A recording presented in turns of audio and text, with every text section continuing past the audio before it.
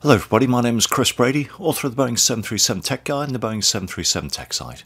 And this video is about CVR and FDR power sources.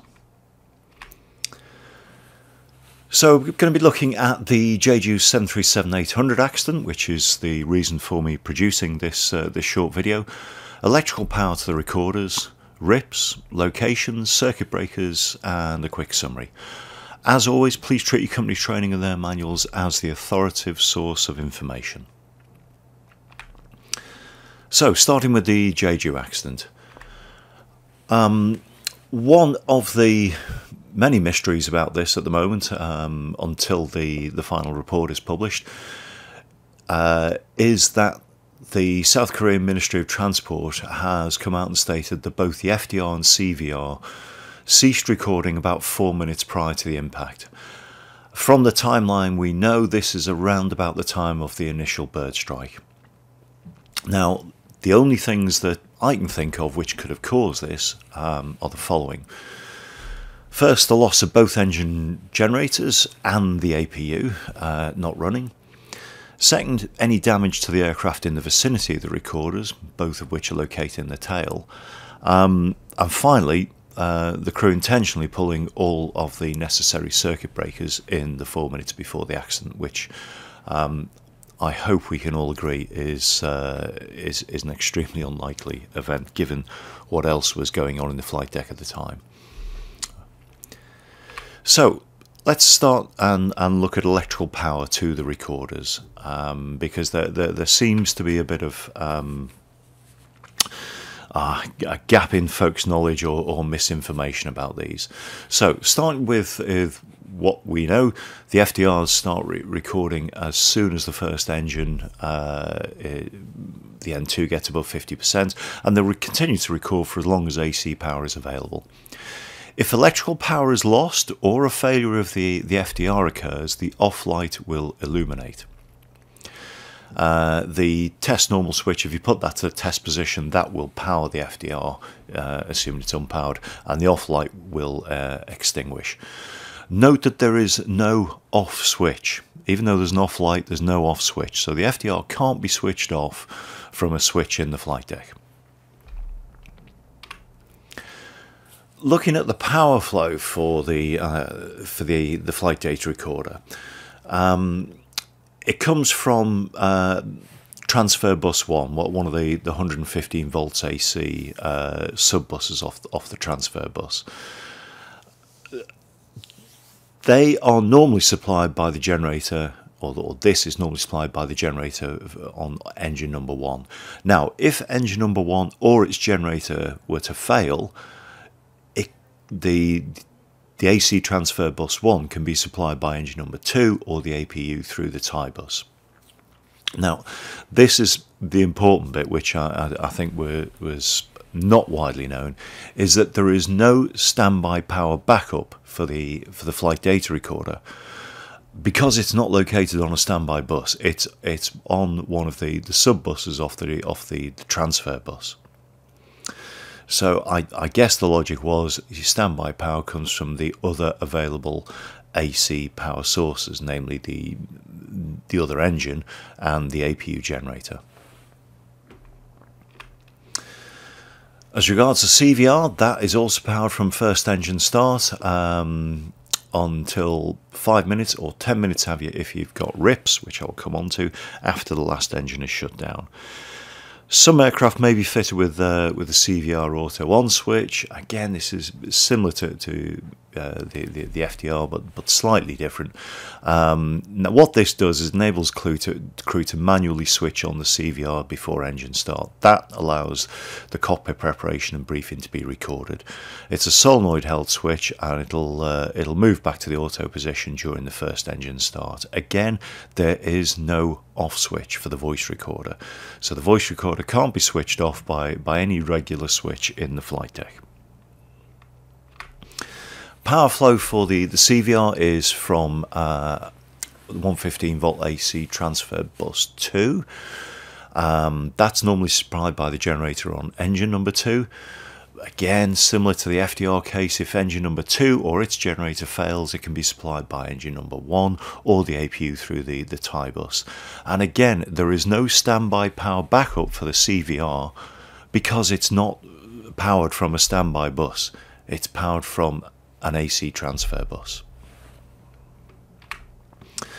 RIPS, I've already mentioned it. It's quite new. It's recorder independent power supply. Kind of does what it says on the tin. This was brought in only 5-10 years ago. So later NGs and Maxes, the CVR is not powered by 115 volt AC. It's powered by 28 volt DC from one of the DC buses. And can be isolated by these circuit breakers you see indicated on the right here. Now, RIPS is not standard, even on the Max. It's a customer selectable option, albeit at no charge. And you may wonder why some operators would choose not to take the option, and I guess it's for fleet commonality. But there you go, it's not standard. RIPS is recommended or required by the following references: ICAO, FAA, EASA, and a couple of other aviation authorities as well. So it's coming, and I've no doubt it will be mandatory equipment at some point in the future, but at the moment it is not. How it works is well, you can see on the right there you've got a power supply and a battery pack. That's what it's made of. Now, when the RIPS senses that the aircraft 28 volt DC bus 2 has dropped below a 20 volt threshold, so that's 8 volts below where it should be operating, then the auxiliary battery pack will kick in to supply the necessary backup power to the voice recorder, and that battery is rated to keep the CVR working for a minimum of 10 minutes. That might happen either due to an electrical malfunction in flight or after a normal engine shutdown after a routine flight. So this happens on every flight we do. The CVR will continue to run for 10 minutes after the last engine shutdown, and it will hopefully work in flight with a significant electrical malfunction to give 10 minutes of recording time after that event. The battery pack is lithium ion, and it's kept charged from the 28 volt DC bus 2, which is, I've indicated there as being the power supply. So that is actually charged from the 28 volt DC bus 2. Now, the Jeju aircraft, which we know to be line number 3012, that was manufactured in 2009 and was therefore probably not fitted with RIPS. It certainly won't have been fitted with RIPS from the factory because RIPS wasn't invented then. Whether Jeju retrofitted the aircraft with RIPS, at the moment we don't know, and that's for the investigation to discover.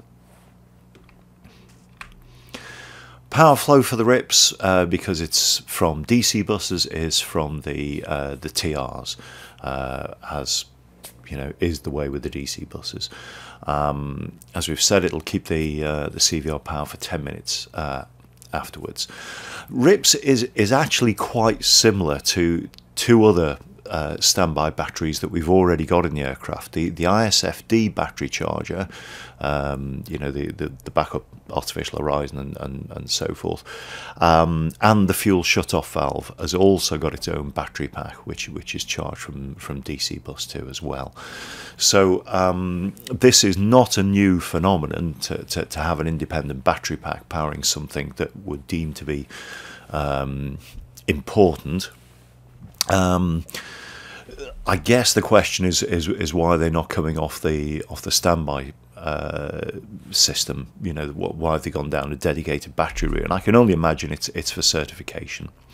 But who knows? It is an adequate and good solution to a problem.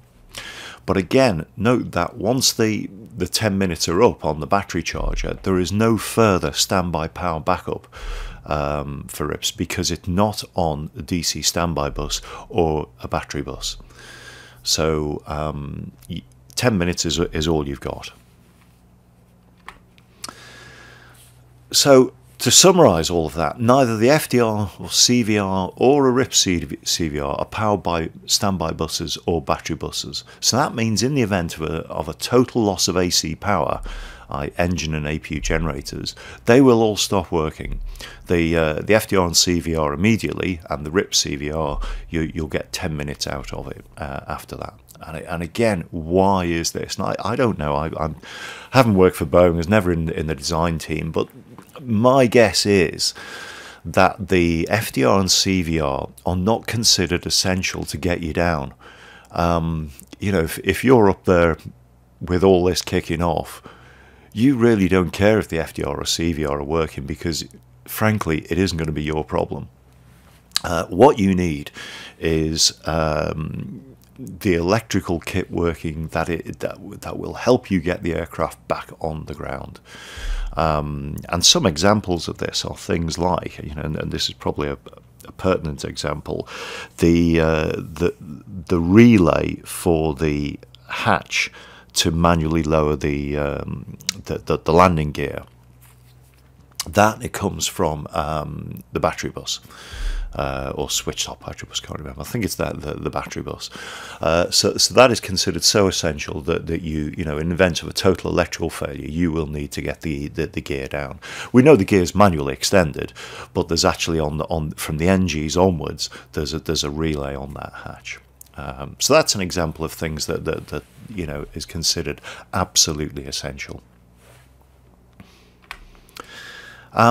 Locations, because again, the recorders could have been damaged in whatever happened, the bird strike, as we think it was, the initial event, you know, several minutes before the accident. The CVR, it's located in a compartment in the right hand side of the aft cargo hold. No, it's not in the E&E bay where most of the electrical gear is, because the rear of the aircraft is considered to be a more survivable location than the front of the aircraft. The FDR similarly is located in the ceiling space above the rear galley. On cargo 737s, it's actually on the aft A-frame pressure bulkhead, and that's simply due to lack of headroom for pallet stowage. But this wasn't a cargo aircraft, the Jeju one, so it should be there above the galley. Again, it's not in the E&E bay because the rear of the aircraft considered to be more survivable than the front. Been many different models of FDR. With the Jeju aircraft, this will be a fairly modern one that will collect, we would expect it to collect 25 hours of data from hundreds of parameters. Now, as we've seen, the FDR and CVR are located at the back of the aircraft because it's statistically the most survivable location of the aircraft, and this is borne out by the post-impact photos of the Jeju aircraft, that one of which you can see on the right of the screen there. So that the area around the FDR and CVR is relatively undamaged. However, those recorders need to be powered, and that power comes from runs starting at the E&E bay. So if there's any damage to their cable runs, it is possible that could cause the recorders to stop working. In almost every other accident I'm familiar with, the recorders have continued to work, and it would be some how would you describe it?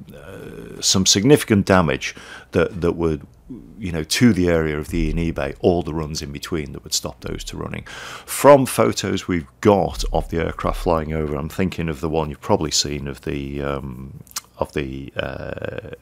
engine stall, then there appears to be no significant external fuselage damage, which would kind of rule this out. But again, you know, I hate second guessing the investigation. Let's leave it for the investigators to find out. But from a technical point of view, that is what it would take to stop the CVR or FDR. The last way of stopping the CVR or FDR are by using the circuit breakers. Now, we've got circuit breakers to these, as we have with every other system, in case in case of a fire or misbehaviour from them, or indeed with CVR and FDRs, for crew to pull them after landing in the event of a significant event. So that's why we've got this facility to be able to stop recorders. Note that it's illegal to stop recorders in flight, but after landing, crews are advised to stop recorders for accident investigation, so that data doesn't get overwritten. The CVR circuit breakers are located there.